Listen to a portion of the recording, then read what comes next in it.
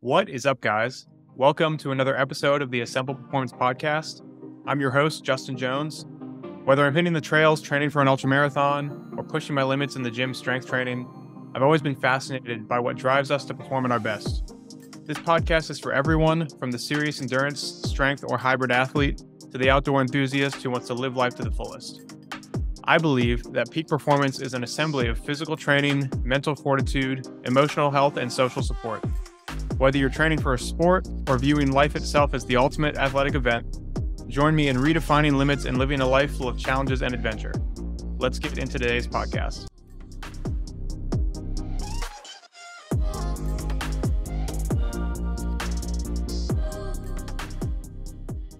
What's up, guys? We got another episode of the podcast today. Today we have Dr. Carl Bescoby. He is an injury psychologist, and he currently works with injured athletes and performers in their rehab, and he also trains healthcare professionals. So, Carl, how's it going? Yeah, hi Justin. Nice to meet you, and yeah, great to be along and have a conversation today. So I'm excited to talk. So, starting out, a lot of people might see their injury rehab and health even as purely a physical thing. So could you maybe give an introduction to the listeners as to where a psychologist fits into all of this? Yeah, absolutely. And my journey into it also started as very much focused on the physical side. I was an athlete. I played rugby growing up, and for a long time suffered from quite a lot of injuries. And I treated it from a physical point of view, but didn't really understand the kind of complexity to it from a kind of biopsychosocial perspective. So that sparked my curiosity, and I wanted to really dive in and understand a little bit more about the mental side of it, the emotional side, because it was tough. It was hard when I was sidelined, when I was injured. It wasn't just the physical components to the injury. It was the identity challenges. It was the emotional challenges. It was the spiral of emotions that I would go through individually. So I started diving in and understanding it a little bit more. It took me on this journey to becoming a psychologist. And now I feel where psychology fits is really part of that team, part of the MDT, if you call it that, that multidisciplinary approach to supporting rehabilitation. And I think if we're all sat around the table having conversation about what care looks like when it comes to rehabilitation, I think we can all add from our perspectives some really good insights that helps that kind of 360 approach to recovery. I love that. Could you maybe explain what the biopsychosocial model is? Because not a lot of people that aren't coaches or healthcare professionals have probably heard that before. Yeah, absolutely. So when I talk about the biopsychosocial model, that's really the interplay between the biology, the psychology, and the social aspects. And it's really the interplay of all of those together in knowing that, your biology, your physical health, your genetic vulnerabilities, they contribute to your overall health, and the psychological components being your coping skills, your social skills, relationships, previous traumas, and ways of coping with history of stresses. That also adds to it, as do the social components. So it's really a way of understanding health, injury, illness, and a way to kind of systematically consider a holistic approach that kind of adds these systems together. So if we think of these three spheres coming together and the sweet spot being the middle, we're talking about the biological, the psychological, and the social in that way. It's really a lot of my underpinning and understanding and knowledge base came from really that basis or that approach. So I think a lot of people relate things to their own lives. And so if somebody hasn't heard of this before, they might be thinking back now to some of their athletic background or their training now and think, okay, can I think of an example of this in my own training? So could you maybe give an example for the everyday person that's maybe wasn't aware that, their psychology and sociology really impacted their, biology from a health or training standpoint, and kind of explain like everyday examples of this? Yeah, absolutely. So I guess I'll give you one example of how we might become injured or ill. And one of the biggest contributors to an injury is stress. And if we think of stress from a psychological perspective, the way in which we respond to that is based largely on our ability to cope, or our perception that we can cope with that stressor. Now, that's a psychological element called the coping skills, or our coping skills. That's really our ability to cope with that stressor. And every stress is a perception. It's our perception of what we can or can't cope with. Now, the biggest buffer of stress is social support. So then we've got that social side. So your family circumstances, your peers, your colleagues, people around you, your partner, they can contribute to and buffer the perception of stress. So social support can buffer the negative effects of stress. If we can reduce the stress, we're likely to maybe not impact our physical health or increase our susceptibility of injury. So there we can see an example of how that psychological component, your coping skills, and your social component, your peers and people around you, can really contribute to whether you're susceptible to an injury based on the stress that you experience, or the illness based on how stress can affect the physical health. Does that help give a bit of a flavor as to how those things can intertwine and connect there? It does, yeah. I think that it's getting better with society, but I think that there is still a problem, especially with men, maybe with everybody, especially with men, with connecting emotionally with themselves and feeling emotion. And for a lot of people, the weight room or running can be a form of unplugging. And people might see their runs or their weight sessions as like, this is where I go to not feel all these negative things that maybe they don't even know that they're feeling. And so to them, training feels unemotional even. So could you maybe speak to that side of things? Yeah. So what we find a lot of the time is that as human beings, we use distraction as one of the biggest ways of coping with any challenges or stresses that we face. Now, we know exercise and sport and activity is useful from a physiological point of view in terms of managing stress, but also increasing those endorphins that help us feel better and increase our mood. And they're facts that we can all see and we can understand that. But you're absolutely right. We sometimes use it as a way of escapism, of distraction, and we call it distraction coping. It's still a coping strategy or skill, but it's one that's typically associated with avoidance of those emotions, that discomfort. And there is a lot of stigma around it, especially in men, around sitting and talking about emotions and feelings and thoughts. And society, as you say, is getting better. We are moving towards being able to open up and talk about these areas that are just human. We're all human beings. We all have thoughts, feelings, emotions, and we can come together and discuss it like we are today in this format. We can hopefully open up to many, many others that message that it's okay to talk about it, that it's not a sign of weakness, it's a sign of strength, and vulnerability is strength. So if we can see it that way, we can add other coping skills to that one that we're using. Now, sport, exercise, activity, those distraction coping techniques are great. And I'm not here to change anyone's mind on the use of those. I think they're perfect. They fit exactly what they're meant to do. But it's just about advancing maybe those other coping skills and adding to that toolbox of coping that might just give us a few more things to work with when we're faced with those challenges or those really uncomfortable emotions. Definitely.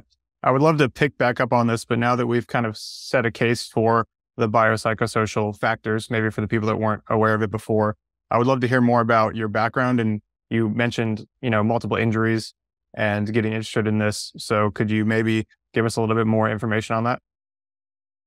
Yeah, sure. So my background started, like I say, when I was an athlete. I was playing rugby and I was faced a lot of injuries, and these injuries came up during transitions in my life, whether I was starting a university degree or starting a new job. It was normally around this time that I would find myself getting injured, and I really didn't understand why, because I was in good physical shape.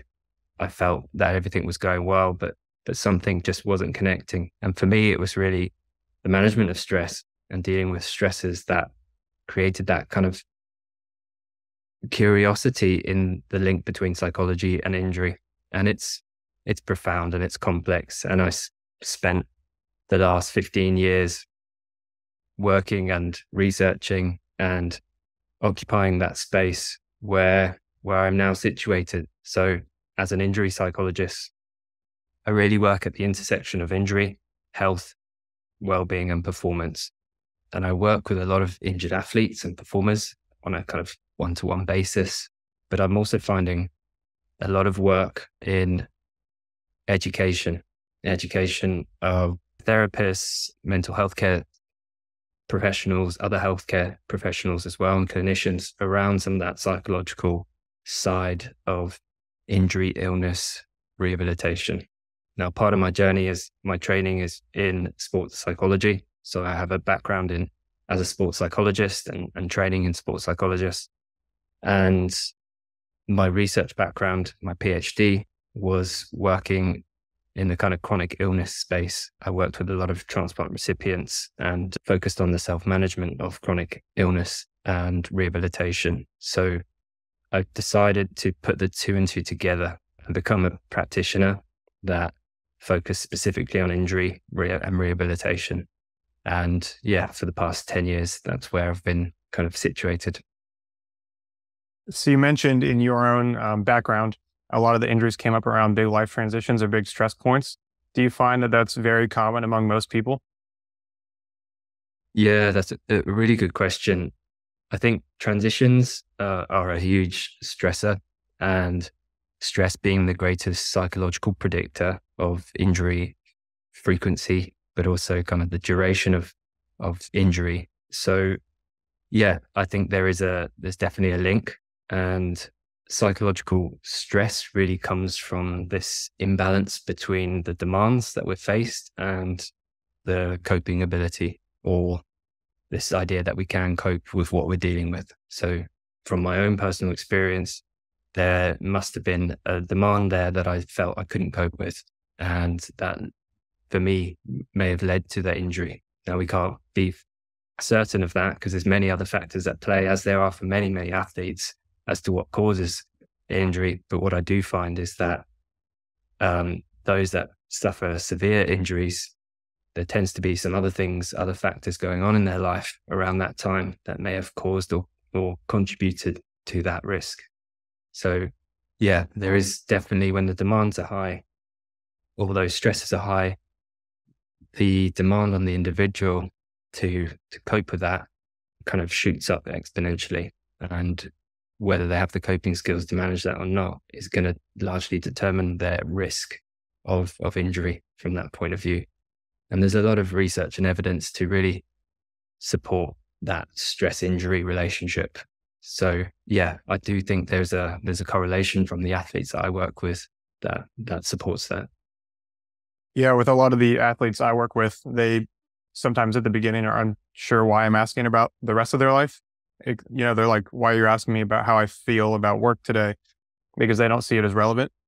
Do you, I have to explain to them that like your body is maybe more stressed from a stressful period of life, like you said, and your recovery ability is lower than it maybe would normally be if you, say, didn't have a job or had a very easy job or something. My question for you around these life transitions is, do you see increased injury rates from this because the overall body is more stressed, so there's less recovery demand? Or, and maybe it's both in some instances, is there increased training load in an attempt to kind of emotionally cope with the increased stress, and then that causes injury? Yeah, really, really, there is a strong link there. So I guess from a physiological point of view, we know that there's changes that happen when we're under stress, and there's attentional changes as well, where almost kind of get those blinkers come up and we're not able to really attend to those cues in the environment that maybe we would beforehand. So it increases our risk because we're not able to attune to certain situations that might be a risk to injury. But it's also to do with our history of stresses. So these big life situations that we're under, have we been through them before? Have we faced similar challenges? And if we have, then we're likely to have built some coping skills to manage those emotional demands. So And you're right that there is a physical load, but there's an emotional load, a mental load, which if we're faced with the first time can be incredibly overwhelming. But it's really our appraisal of a situation, how we think about that transition, how we think about that, the stressor that creates some of those changes, which can then increase our risk. So we also know that your personality type of person you are can also increase or moderate your stress response. So how you respond to that stress and how you appraise it. So there's many, many factors at play here. But I would say that if you've been faced, and what I've seen in my work before is this, if individuals have potentially faced similar stressful situations or been under the similar demands before, they're likely to have the coping resources or skills to minimize their stress response. And if they can reduce that stress response, they're likely to not kind of experience the effects of that in terms of the risk of injury. That leads into my next question, which was this ability to deal with stress. Is it a skill that can be built, which it sounds like it definitely is? Absolutely, right. So there are many, many stress reduction techniques, from relaxation techniques to meditation to deep breathing and mindfulness. And I think those skills are integral, are really important in the world that we live in. You know, we're human beings and we're not quite equipped to manage and navigate the fast pace of the world as it is today. So finding moments to slow down and just breathe can offer some relief and reduction in that stress and that load, as certainly that cognitive load that we're under. But as I mentioned before, the social support is probably the biggest buffer of stress. So if we have that support system, that network around us, we're likely to feel that we can manage and navigate that stressor or those stresses that we're dealing with. So I really do feel that those two things, having some stress reduction techniques in your toolbox, whether that's breathing, relaxation, mindfulness, but also really, emphasizing your social support network and having a strong support network is likely to reduce that stress or at least buffer it. And it can also enhance our overall well-being and our ability to cope.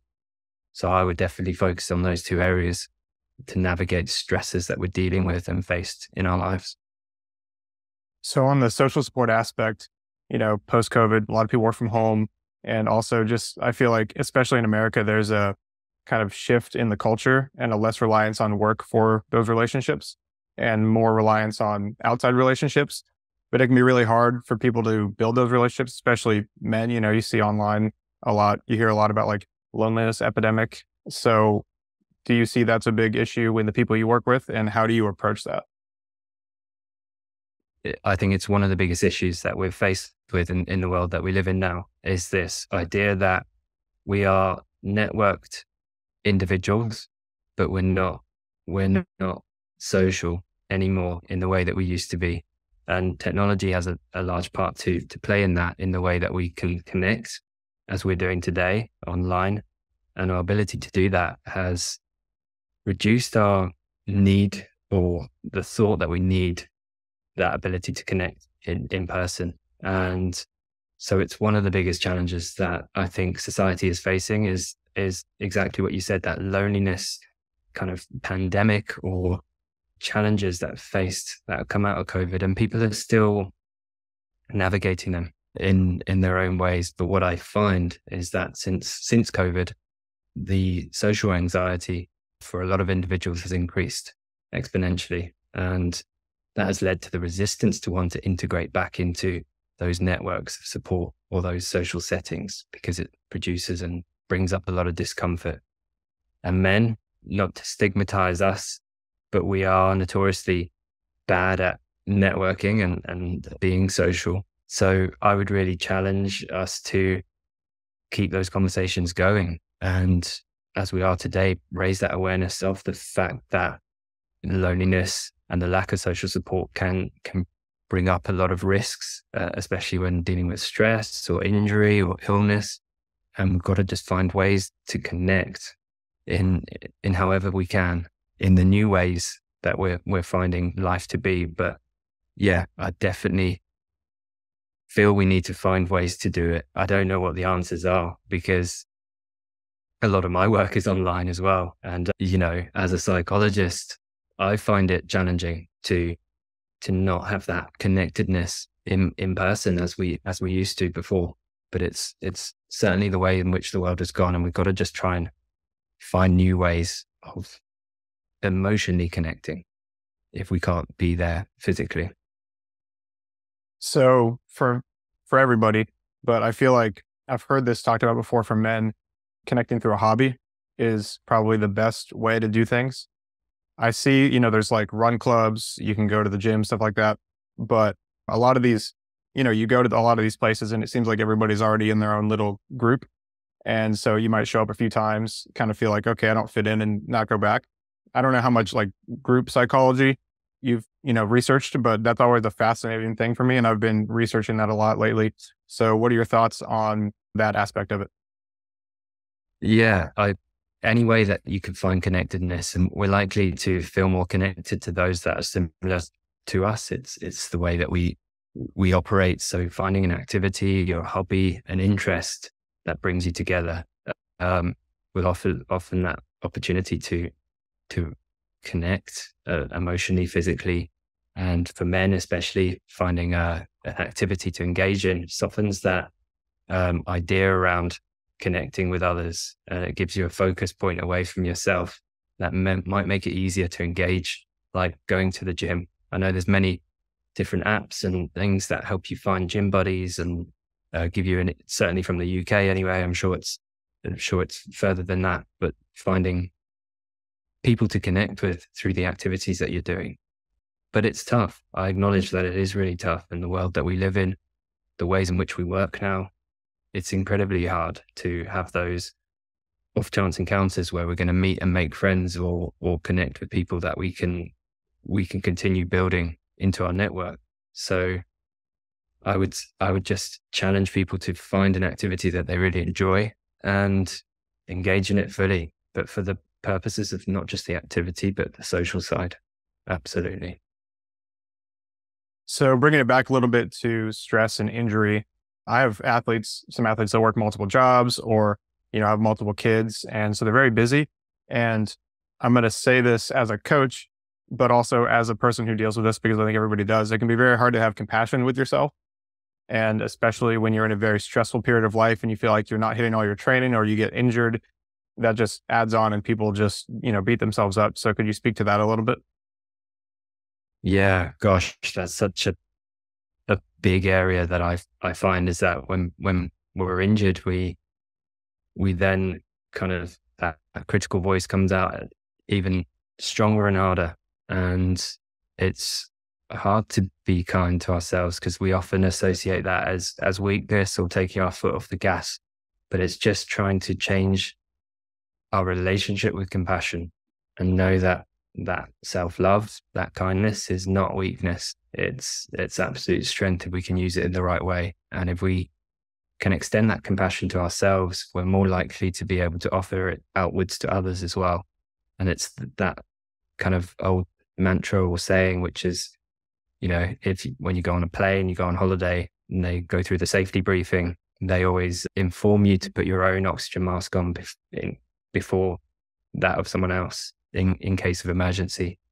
When we're faced with emergencies in our day-to-day life, whether that's injury, whether that's stress, whether that's busy lives, we've got to really do that. We've got to put that oxygen mask on. And that oxygen mask is that compassion, is that kindness. It's the way in which we treat and talk to ourselves. But sometimes it's on a very subconscious level. So we don't know that we're being hard on ourselves until we really notice how we talk to ourselves. And so what I encourage others to do is really tune into that inner dialogue, that inner voice of how you talk to yourself. And I just encourage them to ask themselves whether they would talk to anyone else like that. And often we find that no one will, right? Because if they did, they probably wouldn't have many people around them because that voice is critical. It's rigid. There's no kindness to it. So once we become aware of that, we can then change it. We can change it to that kindness, that compassion. And self-compassion has got so many added benefits to reducing stress, increasing well-being, overall mental health. So yeah, I think it's a challenge, but we can challenge it by just talking about it and being conscious of the ways we talk to ourselves. Do you find just bringing awareness to a lot of those subconscious things helps a lot of people? Yeah, absolutely. I think awareness is one of the first kind of go-to things before we can add anything on to support someone. It's just having that awareness of themselves. And that can go a hell of a long way if they understand their thoughts, their feelings, their emotions, the way they talk to themselves, the beliefs that they hold about the world, about themselves. If we can start to understand that from our own point of view, we can make sense of others around us, our friends, our family, and we can then change things if we feel that they're not in a place that are helpful or useful to us. So that awareness is the biggest tool if individuals can become aware. And that awareness only comes from having that introspection, having that ability to stop and pause and look inwards for a little bit.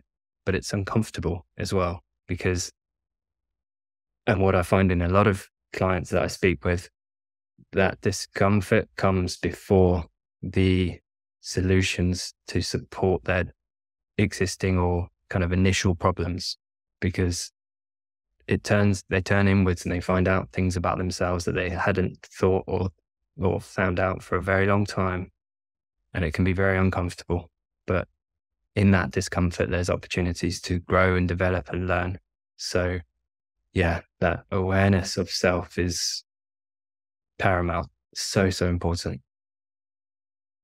When we say turn inwards, people say that a good amount and it's awesome, but some people might, and I used to as well, think, okay, what does that even mean? Like, how do I do that? Because you say turn inwards and it's like, okay, I get that, but I don't know how to do that. So how, somebody like an athlete that may have been using exercise as a coping mechanism, which we can get into, and maybe they keep themselves very busy. They're not used to feeling the things. They're used to pushing it off and doing something else. They might not even know where to start with this. So what tools do you give people when they're trying to start out with this? Yeah, it's a really great question. And I think first and foremost, it's just giving people the ability and the space to just pause and stop and then kind of transcend to thinking about what's going on for them, firstly in a physical sense, because we understand that probably the most easiest, how am I feeling today? What's going on in my body right now as I sit here and speak, and where do I feel that? Where do I feel those feelings? And how's that influencing my thoughts? How is that influencing what I think about the world, about today, about myself? And do those thoughts, how do they interact with my behavior? Are they influencing anything that I'm doing today? If we can just stop and ground ourselves, or kind of what I say is drop the anchor, then we can start to really touch base with that experience, that inner experience. And that's really our thoughts, feelings, emotions, our memories, and how they're showing up for us in that specific moment. So yeah, I would encourage, and the work that I do enables individuals to, I guess, stop and pause and think about those things, because I'm asking them those questions. But if they were on their own, and if listeners out there were thinking about how do we turn that inwards, I would say, think about dropping the anchor. Think about just grounding yourself right now where you are. Keep your feet to the ground and just start to think about what's going on for you. Start to touch base with that feeling, those sensations, where they show up for you. And in doing that, we're almost kind of practicing that mindfulness, or that mindful approach to just touching base with ourselves. And we don't do it very often because it's uncomfortable and there's a lot of things that it might bring up for us.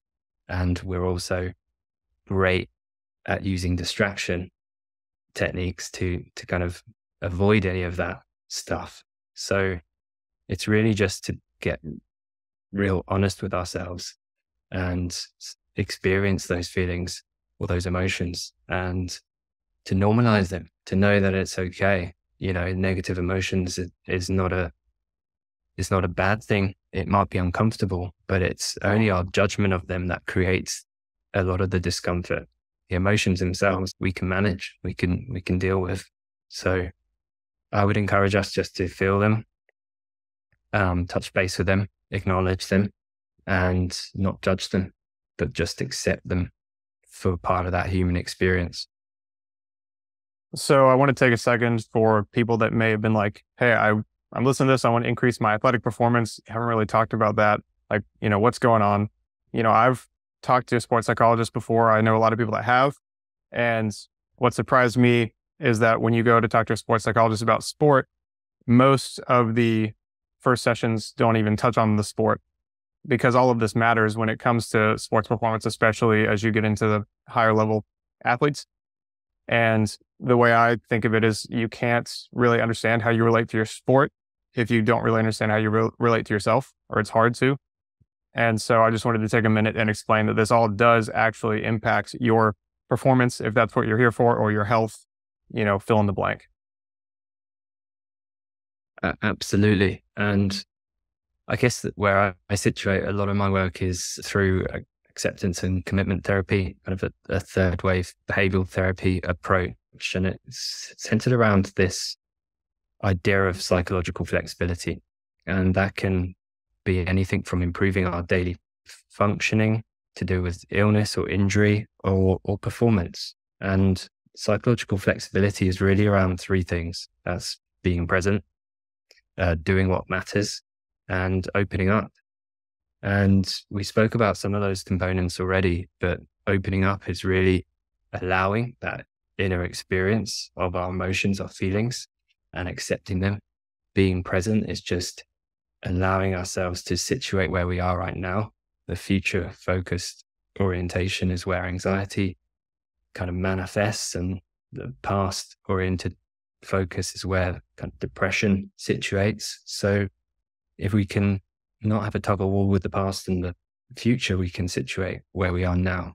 And where we are now is already happening. So we don't need to worry about it because it's here. And then the last part is just doing what matters. So is what we do aligned to what we really want to stand by in our life? What's important to us? What are the values that underpin our performance? When we talk about high performance, it's really connecting with those inner values of what do I want my life to stand for? They sound like existential questions, but if we can connect everything we do to that, it gives us a higher sense of purpose and being, and it can drive performance. It can drive recovery and motivation around rehabilitation, but it can also just help us navigate everyday life. So I don't even know if that answers your question, but I just think it's an important context for, I guess, the work that I do, and it helps to simplify it for me in the work that I do with individuals in what the process is when they speak with a psychologist, because everyone's different. But if we can focus on those three things of just opening up to that experience, being present in it, and doing what matters, we can find that way of being flexible. And that can be helpful, really helpful. Yeah, that definitely answered the question. One interesting thing that I learned the term for recently, as I was actually learning some stuff about nutrition coaching, because it comes up a lot in nutrition coaching and behavior change, is the term emotional granularity. And I can't remember what the medical term is, but there's actually a medical term for somebody who can't express like a range of emotions. I can't remember what it is, but is that something that you find a lot of people deal with, that you work with? Yeah, there is. And that emotional granularity, or that is kind of that verbal representation of emotions and experiences. And there is that. And what I encourage people to do is understand emotions, not from their own point of view, but we can all see and understand how people express emotions. But often at times, if I ask someone, what emotion are you feeling right now? It might take a little while to get to the crux of those emotions, because they're not at the surface level. They're somewhere deeper down. That's because we haven't given ourselves the time and space to really touch base with what we're feeling and experiencing. And we often don't label or associate our day-to-day life with any of those emotions. We just kind of navigate them. And if they're uncomfortable or negative, we push them away or we distract ourselves from them. So I would just encourage us to increase our vocabulary around emotions and the emotions that we experience. And in doing that, we can improve our emotional agility, our ability to recognize, make room for those emotions, hold space for them, not judge them, just accept them. And in doing that, we know that, or we find that emotions are okay. We can navigate the world just fine with them. We don't need to push them away. And it's just really that emotional agility is our ability to navigate emotions effectively and skillfully. So bringing all this together now into sport, this is an interesting thing that I've been thinking about a lot recently and talking to a good amount of people about, is that exercise or sport is a healthy tool in your overall mental health toolbox, right? If you can't expect somebody to have nothing and feel mentally healthy, but there is a time when it becomes an over-reliance. And if this was taken away due to injury, you might be in a bad place. So the interesting thing for me has been, where is that line? And maybe it's different for each person, but I'd be interested to hear your take on how to understand, hey, is this a healthy tool in my toolbox, or do I have an unhealthy reliance on this for my mental health? Yeah. And it's hard to know where that line is, because every individual is different. And what I find is both sides of it. And I want to touch on the kind of overuse side, because from a psychological point of view, I work with a lot of dancers and runners, and there's a lot of kind of overuse injuries that come out of that. And the over-reliance on wanting to perform is a complex one. It's not just a personal viewpoint to want to push ourselves. It could be culturally, it could be the fact that we need it to survive for an income. It could be many, many factors at play here that influence that overuse or overtraining or overcommitment to sport, which can lead to injury or illness or other challenges, mental health challenges. So there is a fine line, but I think we just got to ask ourselves, how is this helpful to me? Whatever this activity, the sport, this thing is that I'm engaged in and I'm doing, is it helpful? Is there any kind of drawbacks to it? Is there anything that's causing harm or challenging me? If we can understand that, then maybe we can find where that line is. But I would encourage everyone to maybe look at that individually. And yeah, it is complex, the interplay there. But what we also got to think of is maybe a more broader picture is, where do we situate our identity within those things? Because and going back to me as a rugby player, my identity was very much fixed in that I identified as a rugby player and not much else at that time. And that made being injured and getting injured and eventually retiring far more difficult to transition from, manage and deal with, because I lost a bit of myself, and I didn't know what I was if I didn't do that activity. And that is the case for a lot of people and a lot of professional athletes that I work with as well. And there is programs in play now that enable them to transition out of their sport when they're close to their retirement and focus on their other identities. And we see a lot of athletes doing that, going into business or studying or doing something that gives them an opportunity to, add to their identity at that time, because that transition can be hard. But when we're faced with an injury, it's a forced stop. And if our identity is fixed in that, it can become unhealthy, and it becomes a reliance on that for our self-esteem, for our purpose, for our belonging, for our connectedness. And then we might, when faced with an injury, deny that we're injured, or try and continue training or playing or performing whilst injured because we're in denial and we can't accept that that's no longer what we can do for that moment, if that makes sense. So there's a lot of complexity to it, but I would maybe to draw that line, to find that balance for each and every individual, I would encourage them to think of their identities and who they are and how much of their identity is situated into that one thing, the kind of eggs in the basket analogy, if you like, and just encourage to maybe think of all the other identities as well, or challenge to grow other identities to balance that. So some people, and I used to be this way, may see life as very black and white, like this is my identity and I can have one identity and that's it. So could you speak to that ability to gather identity from multiple different parts of your life? Yeah. So I look at identity as kind of the legs on a table, right? There's multiple legs that construct a table, that hold a table up, that create that balance on that table. And when one of them go, it creates quite a big imbalance, depending on how many legs your table has. So more legs you have on your table, the more likely is that if one of them was to go, then it's not going to disrupt or create that imbalance, which can be really uncomfortable emotionally and psychologically to deal with.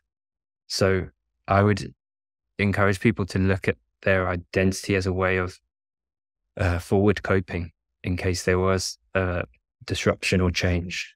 But we all have multiple identities. Firstly, we can look at it as from a human being perspective, or an athlete perspective, or a partner perspective, or a friend, or a colleague, or the job that you do. So there are multiple identities at play there. And I would just encourage people to expand on that, expand on who they are. And we all construct a narrative or a story about who we are, and it can be fixed in one place. I am Carl and I'm a psychologist. And oftentimes I catch myself saying that and introducing myself as that.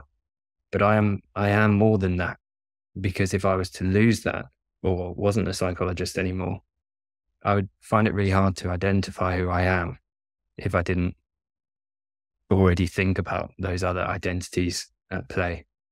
So having those multiple identities help us cope if we were to lose our job, if we were to lose our sport, if we were to deal with a setback or challenge within that. Because our identity is largely linked to our esteem, how we view ourselves and our self-esteem.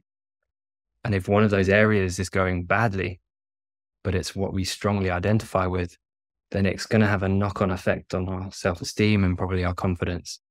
So if we can spread that out a bit, then we're likely not to be as contingent on that one thing. So our self-esteem is going to be more stable, our identity is more stable, so less likely to be disrupted or unbalanced. Does that make sense? Yeah. So for somebody who, say you work with a lot of runners, right? That takes a lot of time, especially as you train for the longer races. That's a large part of your life. And for a lot of people that maybe have very busy lives, this is the one thing they can control. And so it can be easy to be very intoxicating to, oh, I can control this. I'm doing well at this. I'm hitting PRs. I'm qualifying for, marathons or something like that. And so then I feel like it's a very easy cycle to go into, to just keep inflating this, because this is the one thing that you can control. And you keep getting that dopamine hit, right, of achievement and achievement and achievement. And then it just balloons. And then all of a sudden, this is all you talk about, all you think about, and it feels good. But then, as you said, when you get injured, where does that go? Yeah, absolutely. And what I find in a lot of injured athletes that have a really strong identity in their sport, especially for runners, like you say, they're ingrained in that and transfixed in it, and they're receiving a lot of positive feedback from it, whether that's chasing PBs or certain timings, they're getting that reinforcement and that acknowledgement. That gives them a good feeling, along with all those endorphins that are kicking at the same time. So when that goes, there's this huge disruption and the existential questions of who I am, what I'm stand for. And what I find is a lot of people then take all their eggs out of that basket that's kind of fallen on the floor, and they just go and chuck all their eggs into that next basket that they can see in front of them. And for some, that's work. For others, it might be something else. And that's not the most helpful strategy either, because then they become all consumed in that other thing.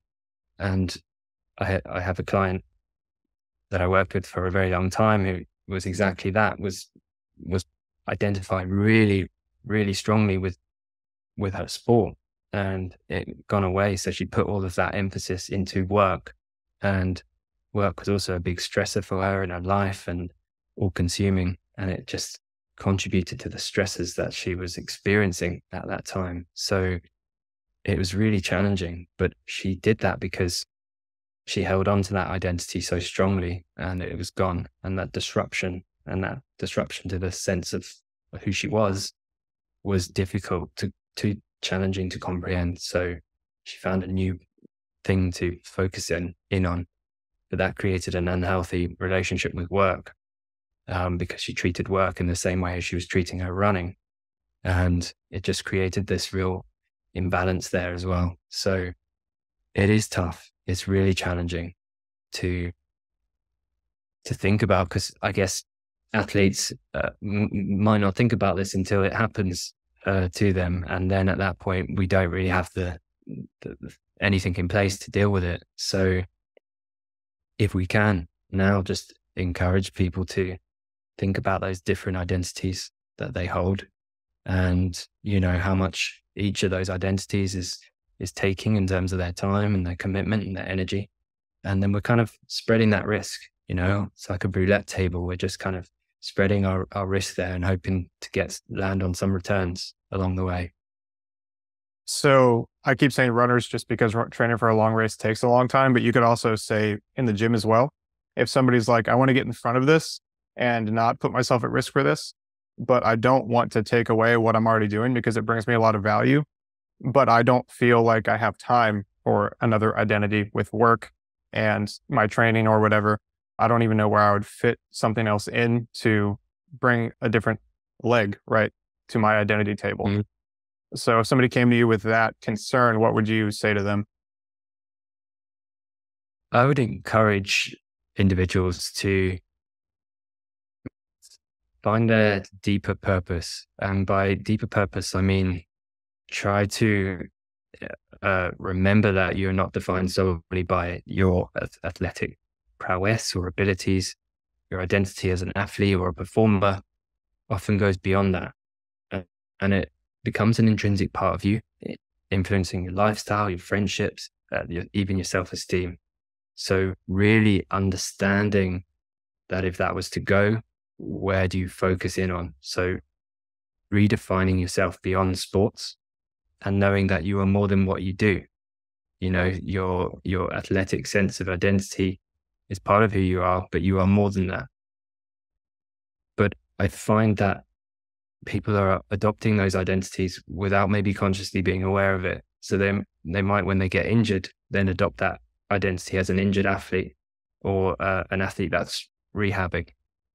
And that becomes their identity then for a long time, because it's a narrative that supports their journey. And it's how they describe themselves to others, especially if it's a serious injury. I work with a lot of ACL injured athletes, and rehab journey is long. So that becomes their identity. And you see it on social media, a lot of accounts being created are solely around what it is that they're now engaged in, which becomes almost that full-time job, that full-time commitment. So we lose that identity.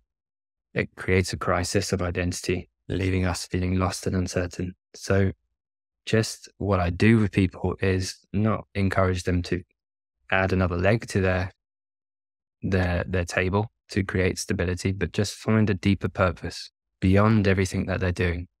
And what I'll do is try and connect their values from their sport So what do they really value in that sport? What was the reason that they were doing it? And if we can pull and extract those values out, then we can find everyday life things that we can live by those values doing.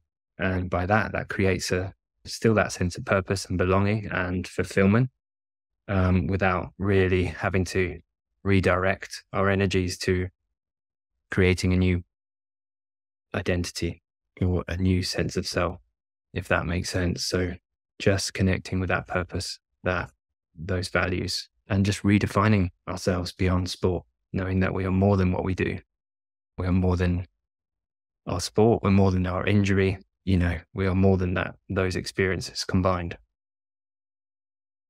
So this is a big question, and I don't want to take up too much of your time. So feel free to give a kind of shortened answer if you want. But pain science is a very deep rabbit hole when it comes to your injury rehab.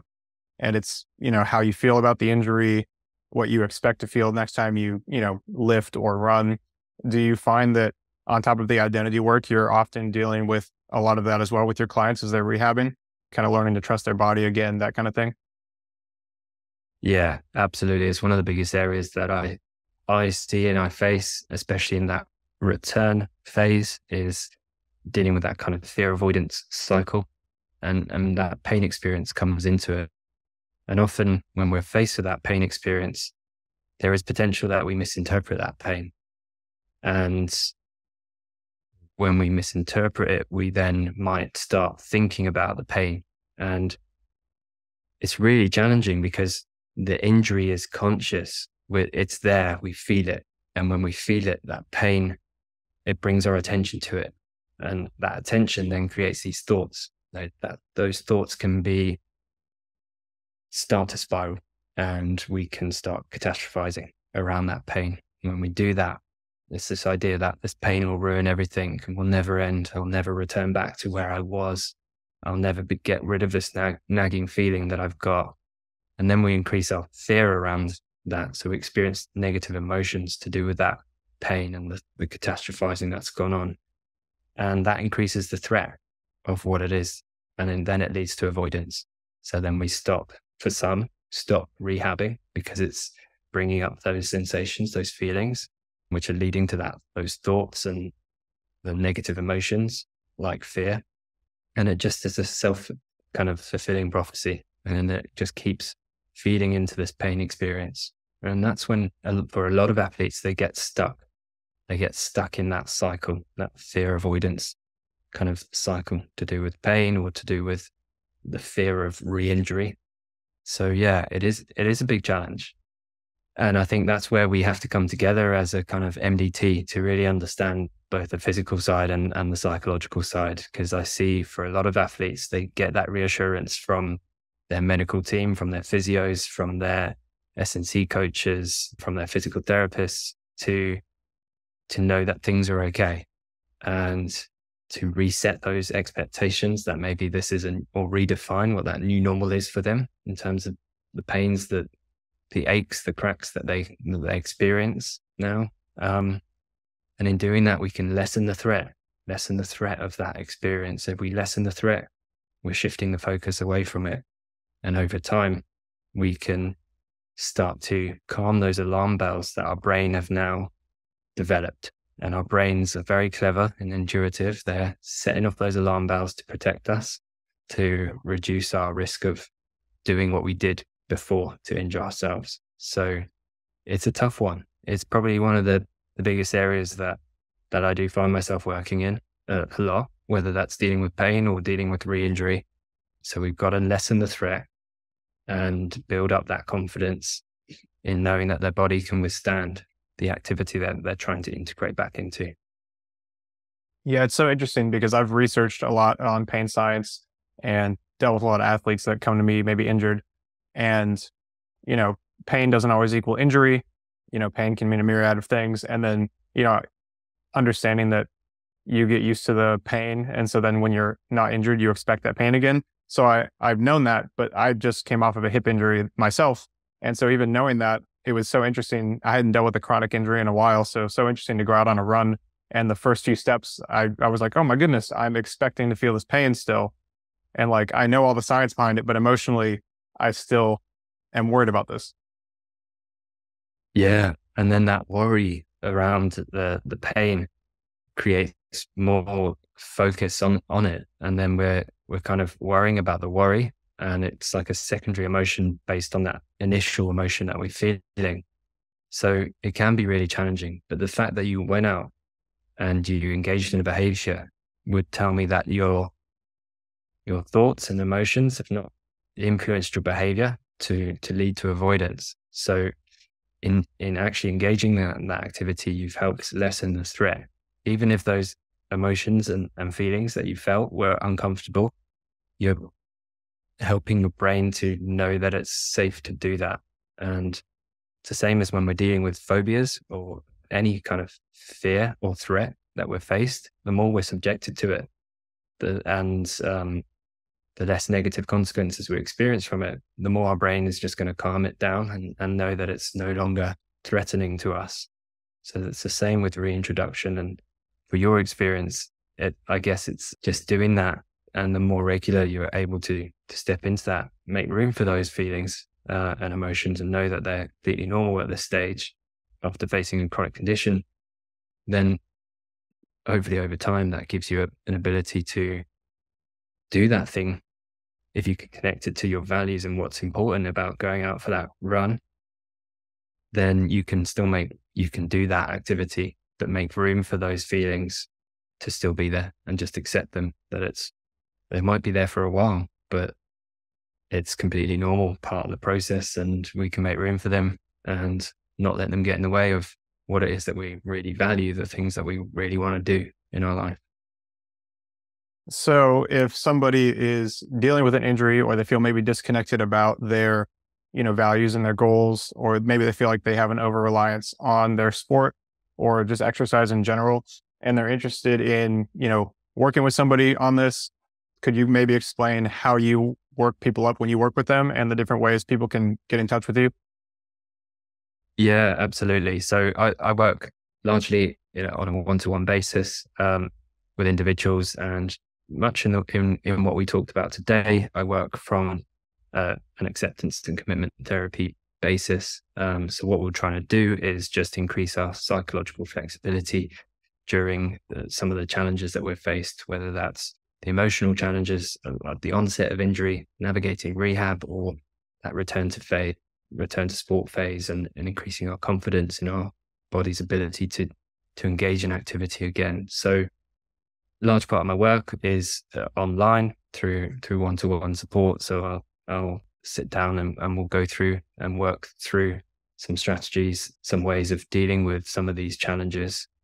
And a large part of my clients are ones that I've engaged with throughout the recovery process, some from start to finish, some halfway through. So if anyone is struggling with the emotional side or the psychological side, or any challenges along the way, I would, encourage them to speak to not just myself, but any other psychologist in this area to get the support that they need emotionally and psychologically. I also work with physios to try and support them. I partner with a lot to add to their, I guess, package of support that they offer to their clients, just from an emotional and psychological point of view. Because sometimes for a lot of physios, they're faced with that. They're having to manage and navigate that for their clients, which can be a toll for individuals as well. So I would encourage any physios to think about their support in that way, and maybe look at partnering with psychologists, or having that MDT approach or that biopsychosocial approach to the care that they offer. But yeah, I mean, if individuals want to get in touch with me, I have my website at theinjurypsychologist.com, or they can reach out to me on Instagram at theinjurypsychologist. Happy to support, refer, or just have a conversation about some of those challenges. So yeah, hit me up if you're in that space and need some support. Awesome. Well, it was great to talk to you. I feel like we could have talked for hours on this because it's such a deep topic. It's so interesting. But yeah, it was great to talk to you. Thank you for coming on. And I'm sure people will get a lot of value from this. I know I did. Amazing. Thanks, Justin. Thanks for having me. Yeah. Have a great rest of your day. Yeah. Cheers, mate. Thank you for listening to today's podcast. If you enjoyed it, it would be helpful if you could leave a rating or a review on whatever platform you're listening on, as that helps us reach more audiences and get more awesome guests on. If you're interested in anything we talked about today, you can check the show notes for all links. Otherwise, I will see you guys in the next podcast.